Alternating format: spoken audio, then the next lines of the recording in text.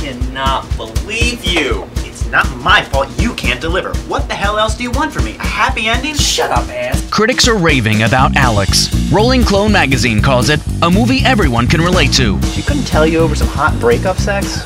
The Newport Times writes, Alex Litvinov is the definition of charming. This is so wrong for a guy to compliment a girl on her teeth. Professor Barry Levy says, it's the worst acting I've seen this year. I hate it. What a dick! Don't say that. Alex, a romantic comedy, coming May 2nd.